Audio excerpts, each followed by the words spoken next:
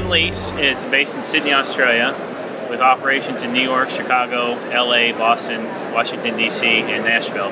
And we have a 50-year privatization agreement with the U.S. Army to manage their hotels and guest properties across the U.S. at 40 different installations, totaling about 14,000 hotel rooms. Under our privatization agreement, we are currently building and renovating hotels. In the last few years, we've been experiencing issues with worker shortages and shortages in skilled labor and the opportunity to deliver the projects when we need to for our client.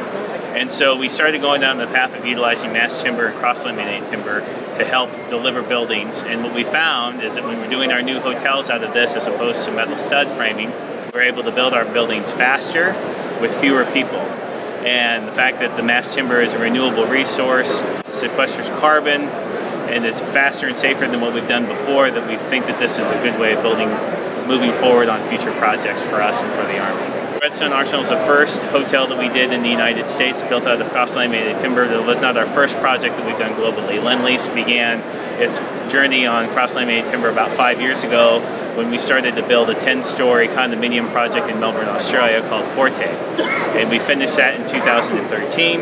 And since then we have done a couple of residential buildings in London, as well as another commercial building and a library in Australia. We've done multiple CLT projects and mass timber projects, and this is the first one for us in the United States. We feel with cross-laminated timber, the mass timber allows us to do faster with fewer people than we had done before. With our Redstone project, it was built with 11 carpenters, and normally a hotel of that size would have taken 26 carpenters to assemble out of metal studs.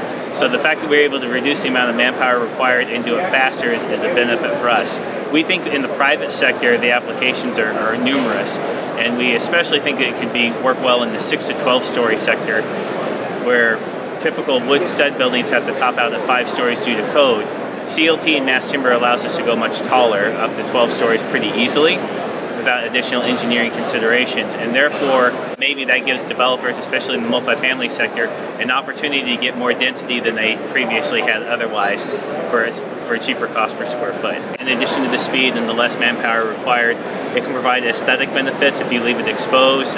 Wood gives you a look and a feel that you don't get from concrete or steel, and you don't get it necessarily from painted drywall, but there's a certain warmth that you get out of that.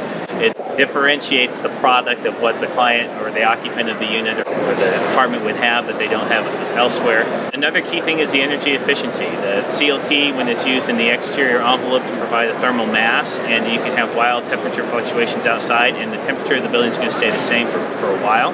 And when we found out the Redstone project, it was modeled that the building will use 31% less energy than an identically sized building in the same client built to current codes.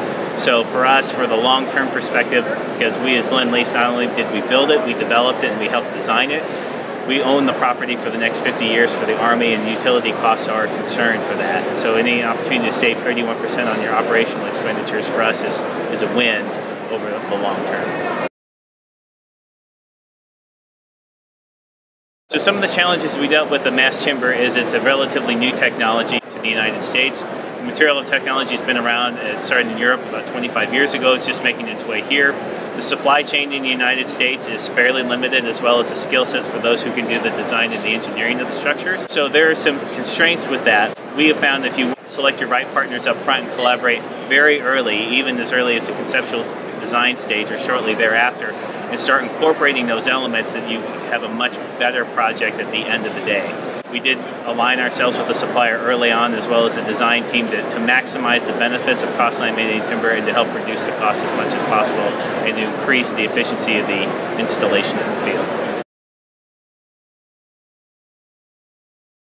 We see CLT is very much in its infant stages right now as the industry in the United States. Due to the newness of the material, it's only been around for a few years here. This is the first hotel in the United States that's been built out of it.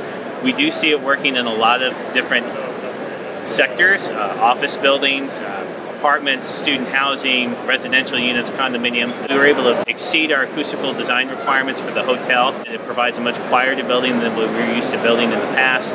And we see it working very well in the multifamily sector, especially in tight urban environments where the density requires you to go up because of the real estate costs. You have the opportunity to increase your density. You can use the wood as a structural material as well as an aesthetic material and differentiate what is currently out there in the marketplace. And I think that as the industry progresses with this, as the demand will be there, and that will be much more commonplace than what we're seeing right now.